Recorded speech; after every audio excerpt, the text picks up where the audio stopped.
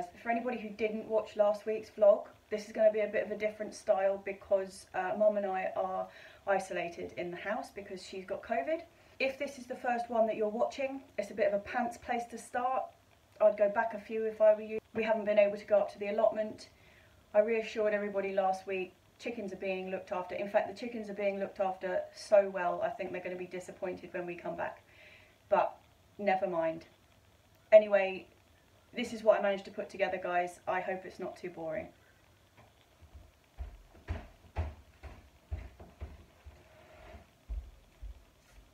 Morning, guys.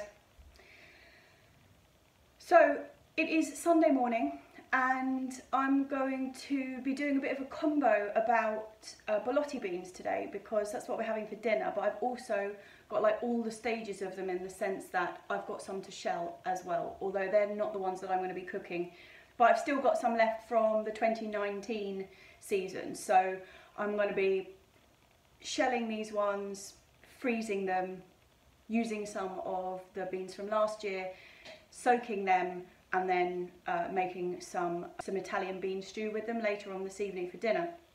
But it's so early this morning, I'm starting with soaking them, because if you don't soak them, even though they've been frozen, so they're dried and frozen rather than frozen fresh, if you freeze them fresh, they will cook really easily, but you don't get the same kind of flavour. So we dry them out and then freeze them. The only reason we freeze them is because things tend to eat them, like weevils and stuff in our house. So we freeze them. They still need soaking, so although it's quite early this morning, I'm going to make myself a cup of coffee and soak some Borlotti.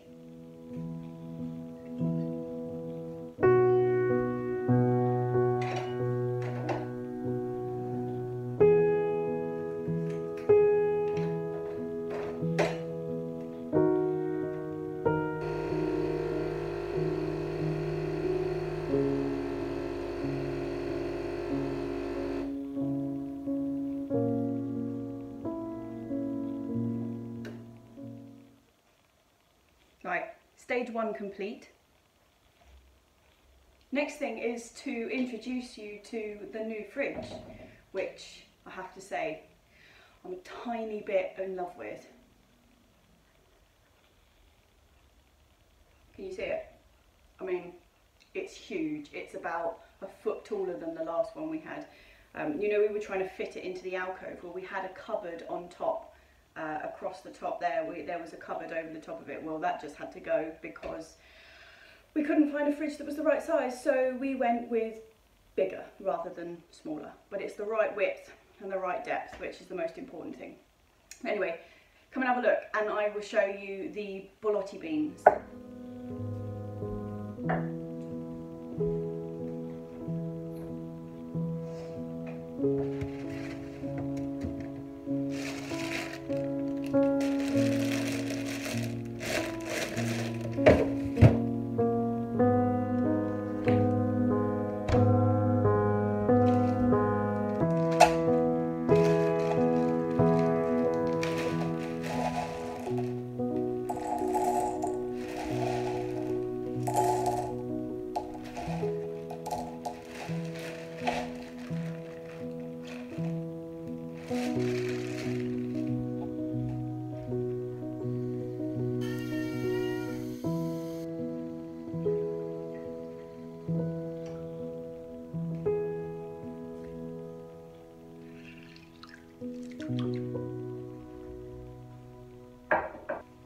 Well, like I say, today is going to be a bit of a single day vlog rather than a whole week, because I don't really have a great deal of outdoors stuff to do. I mean, next week I think I'm going to be able to fit in some outdoor stuff, but the weather has been completely grey and miserable so far since I've been stuck in the house. Which in one way is a really good thing, because I haven't had that kind of, you know, if it's a beautiful sunny day outside, if it's sort of cold and sunny, there's nowhere I want to be other than the allotment. So although I've been really missing it, at least it hasn't been good weather. But unfortunately next week we're getting the good weather, so you'll probably see me next week just with my face like squashed against the window. Next thing on my cards for this morning is I'm going to sow some seeds. So all of our compost is obviously in the compost bins at the allotment, and I didn't realise that last day that I was up there that it was going to be my last day, so I didn't bring any home with me. And although we have Caroline looking after the chickens, and I think it's a bit much to be like, can you go up to the allotment, dig out a load of compost and bring it back in a bucket for us, because she's on foot as well, so she'd have to lug it down the hill. So basically that's a no-go. And I managed to get a delivery from a local garden centre for some peat-free compost, and he just left it in the front garden. So that's a bit tick. That was delivered yesterday, so I am on it today. Yeah, I'm going to finish my cup of coffee and then I'm going to set myself up in the conservatory ready to do a bit of sowing.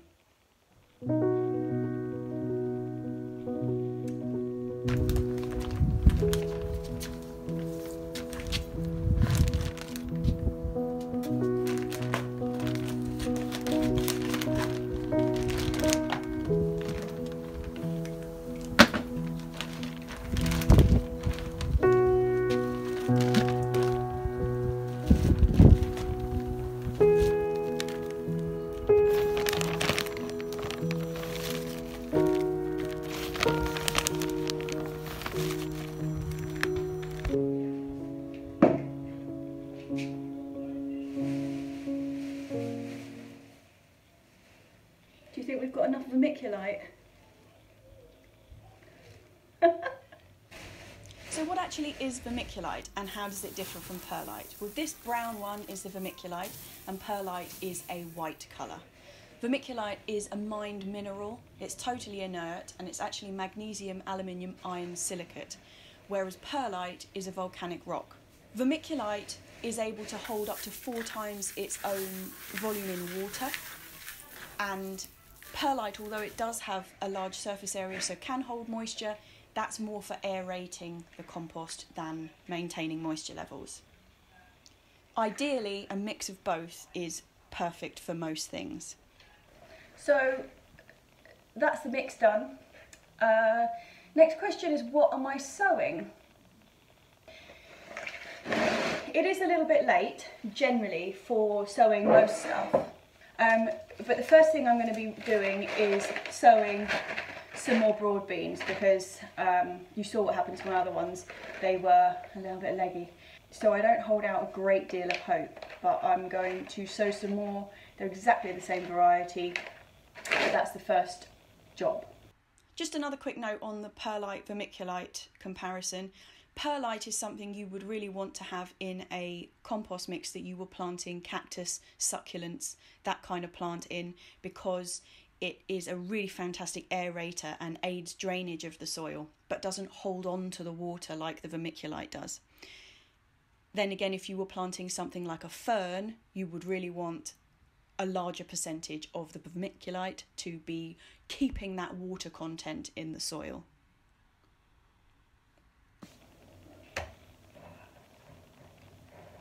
So that is one type of broad bean done for this morning.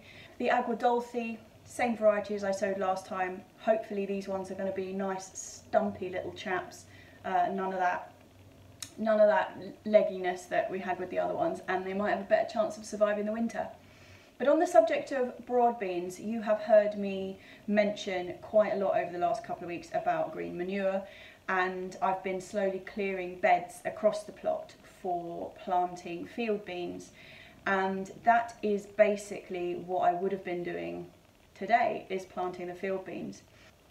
I have actually got them here, all ready to go, but unfortunately, like you know, I'm trapped inside. However, I know someone who isn't trapped inside.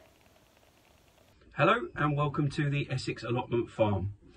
My name's Alex. If you don't know me already, I'm a small-scale market gardener. Thank you, Jessie, for inviting me on her channel. I know you're stuck indoors and probably pretty bored at the moment. At least editing the best parts out of this little video will give you something to do.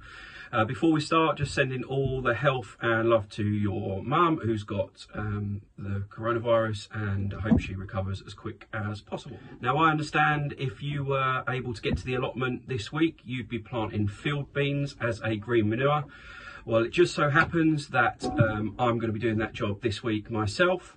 So I thought I'd record a little bit for you so you can live vicariously through me for just this week. So on that note, let's get out into the field and let's get planting some field beans. So first thing to say about field beans is that they actually are just a type of broad bean, that if they're left to, they'll produce pods that are completely and utterly edible. It's just that they're smaller than broad bean varieties that have been bred for eating. Okay, so we walked over to the part of the farm where I've got 10 annual beds that I won't need to plant anything in until spring. So I'm going to chuck some green manure in here and show you how to do it. But that's enough for me talking. It's Jess you've come here to see. So I'll let her describe what's going on. And yeah, I hope you enjoyed my little snippet. So Alex is obviously planting the field beans on a much larger scale than I am. But essentially it's exactly the same. And why field beans are such a great green manure is threefold really. Firstly, it's the roots. So they have a really big root system that adds great structure to the soil. And they also can really help break up heavy soils like clay soils and that kind of thing. They're nitrogen fixers, which means that they make nitrogen available in the soil for the following crop.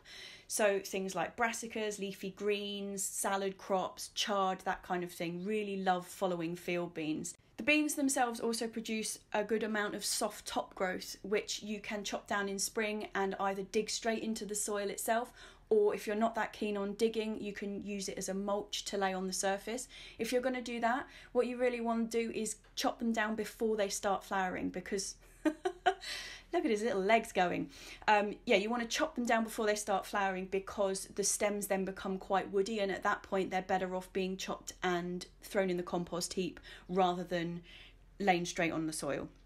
So overall, green manures are often used as a weed suppressant, but to be perfectly honest, field beans on their own are not that great at that because you have to plant them quite far apart for them to grow into proper plants.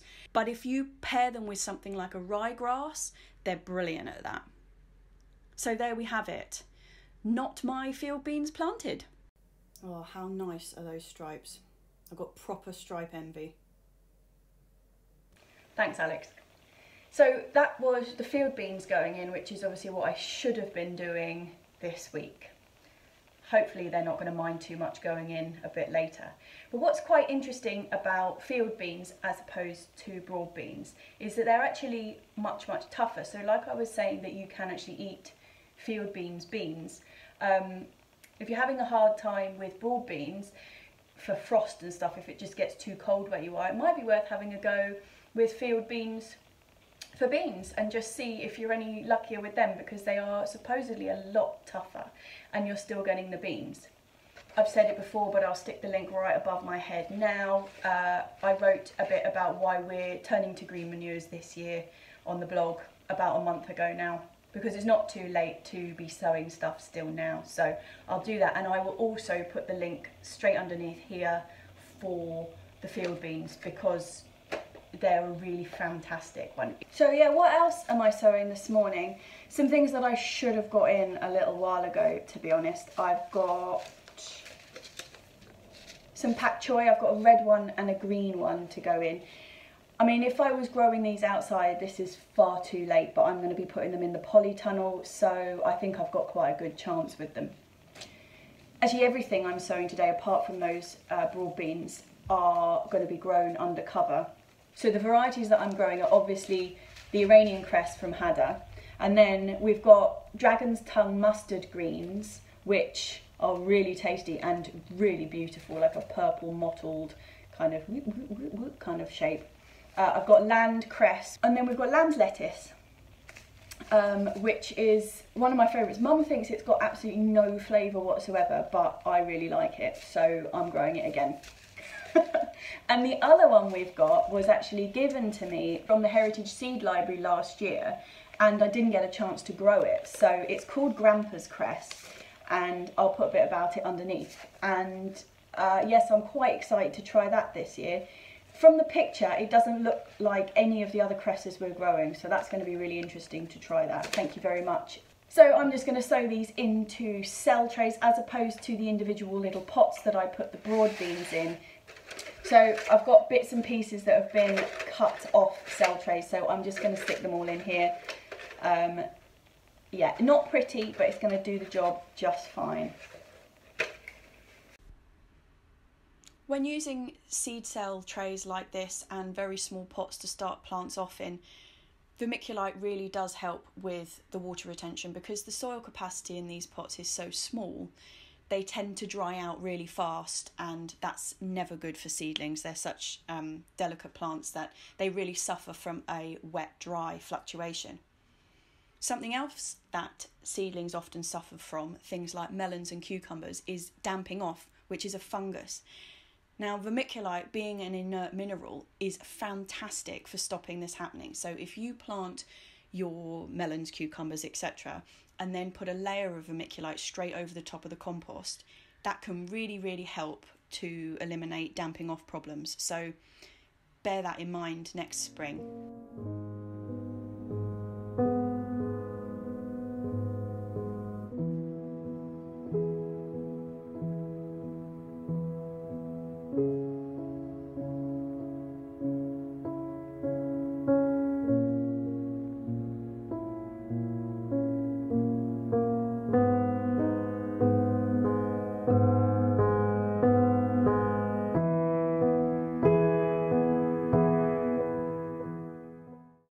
One more thing about vermiculite, and I promise I won't go on about it any longer. The reason that it is called vermiculite, so when it's just a mineral, how we get it in this brown form that we use as gardeners is it's been heat treated, and when it is heated, it expands into these really long strands that sort of resemble either worms or worm casts, and that's where the vermiculite name comes from, as in vermiculture, which is a very serious name for worm farming. Well, having your fingers in compost isn't quite the same as fingers in soil, but I still enjoyed it. And that's quite a lot of things I've got sown today, so at least a bit of progress has been made. I'm going to take them into the garden and give them a water now. Okay guys, sorry about looking like I've got a godly visitation behind me. I can't sort of block it out, so I'll just do like this. Yeah, so on to shelling some Borlottis. Normally how we dry the Borlottis is just on the vines, we just leave them. So the beans grow up over the arches for the whole season. We don't pick any of their beans, and then we just let the whole plant dry out and all of the pods dry out, and they go kind of paper dry, and then you pick them off when they're completely dry.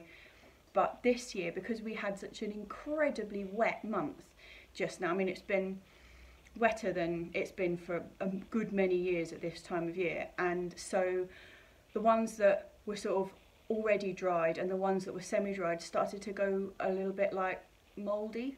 So in a panic we chopped them all off, even the ones that weren't dry at all, and have been drying them at home. So they now look like this. Can you see? Oh, still got the visitation. They now look brown and they rattle. So the beans are completely free inside, and all I'm going to do is shell them. Oh look, there's one that has actually gone mouldy, it hasn't dried off, so that one's going to be no good. But yeah, if we had just picked them off the plant when they were fresh, I'll show you some pictures because I did take some when they were proper fresh. If you pick them when they're like that and pod them, so you get the beans out, and just freeze them or cook them straight away like that, you don't need to soak them, and they are really, really tasty, but they taste quite different to once they've been dried, and I am particularly partial to them once they've been dried.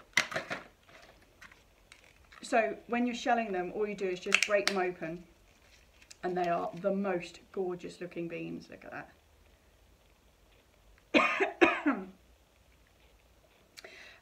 Yeah, so I'm just going to shell these now. I'm also not feeling fantastic, so I've actually booked in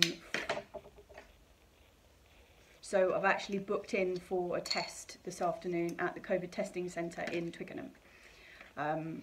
Just because I feel a bit rubbish, and obviously living in a house with somebody with COVID, that's the first thing you think. Just as I'm shelling these, some of these really haven't dried out, like this one. Can you see it's like, it's squashy? That's not good. I'm going to keep the squashy ones just to the side and see if I can do something with them. I might be able to cook them soft. But yeah, that's a bit of a shame.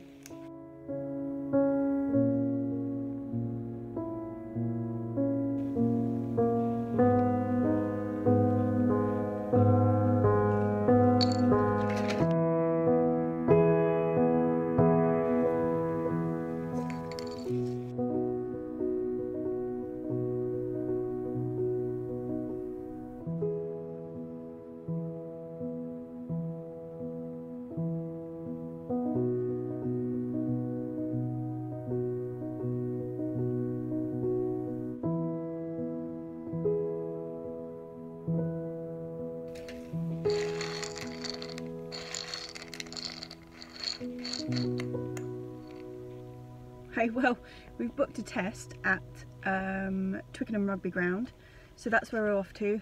Got my passport, got my ID, ready to stick a swab up my nose.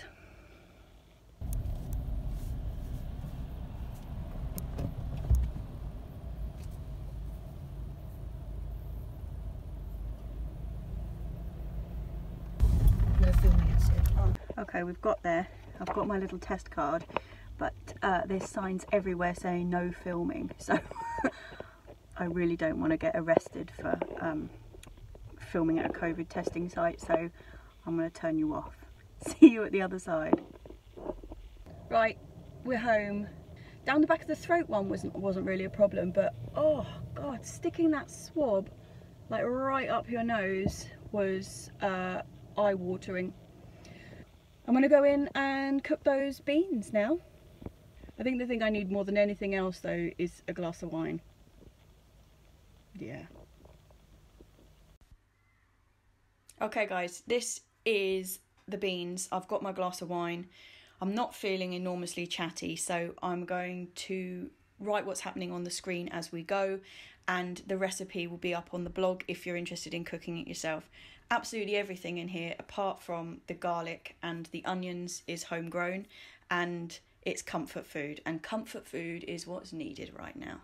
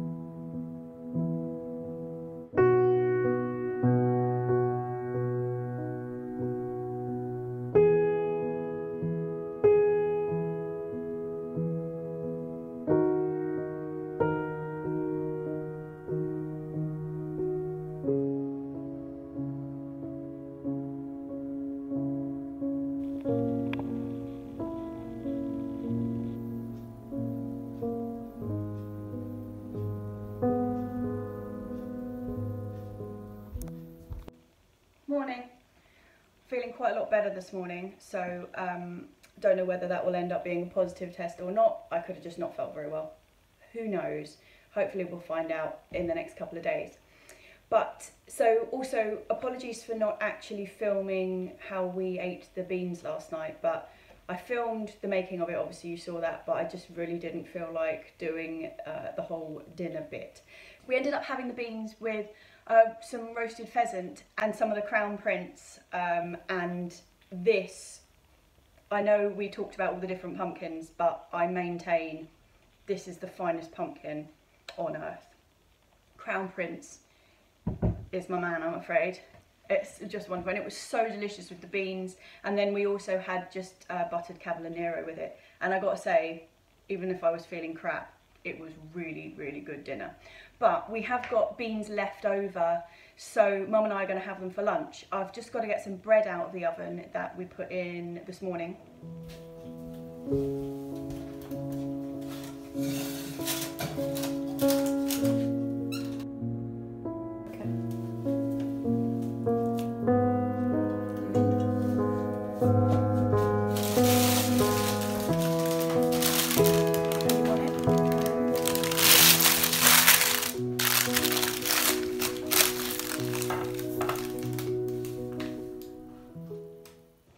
So we'll just have essentially fancy beans on toast, I think, for lunch today, which will be pretty nice. Yeah, I'm going to get on with that.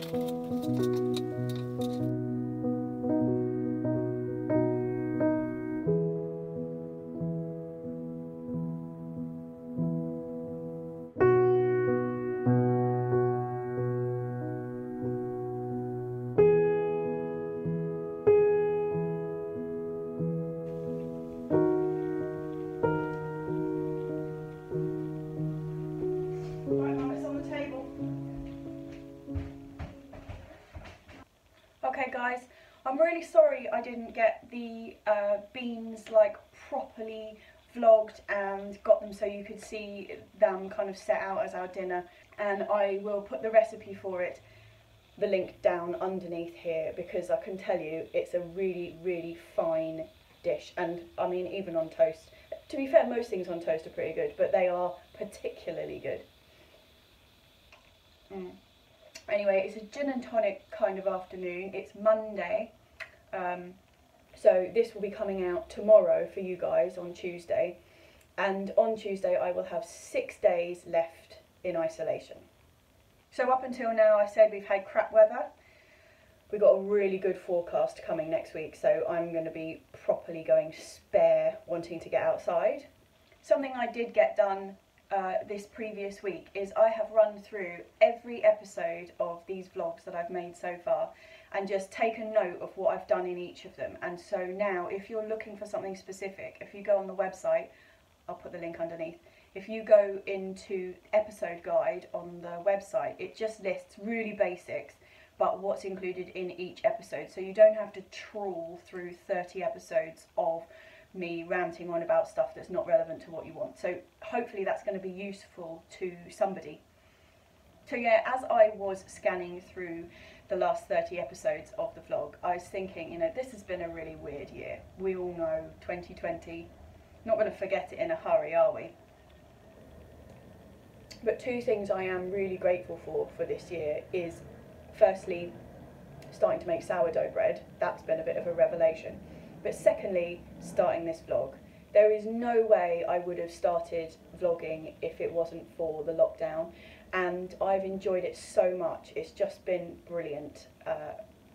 Like meeting, I've met so many interesting people on, well, digitally met them. I haven't really met them obviously, because meeting people isn't really the done thing at the moment, but maybe in the future, you never know. Talking about meeting people not being the done thing, so my release day is Sunday next week, and for those of you who aren't in the UK, on Thursday we're going back into a lockdown again. So I've been dreaming of like an ice cold pint of cider from the tap. Just, that's what I want, and I'm going to miss it by 2 days. oh well, I'll have to wait till December. It'll be a bit of a Christmas present. In December I will have a pint of cider in a pub. So I don't really have that much to say. I have talked non-stop in this vlog. I was just running through it to check there wasn't any glaringly obvious mistakes, and if you stuck it out this far, cheers, because boy have I talked a lot in this one. One more note to the guys who won the competition that was for vlog number 25. Everything's packaged up. It's all the seeds, the chilies and the tomatoes are all in the envelopes. It's got your name and address on the front, but I can't get to the post office at the moment. So that will be at the beginning of, not next week, but the week after. I will get them sent out to you, I promise. And on that note, chaps, really just want to say thank you. I've had just the loveliest messages from everybody, and it's just such a lovely thing, and I wouldn't be able to be doing this without you lot who miraculously want to actually watch me ramble on for 30 minutes every week, and I can't tell you how grateful I am that you do want to watch me ramble on, because it's basically giving my life a bit of meaning at the moment. Yeah, that was a bit deep. Anyway, much love, chaps. See you next week.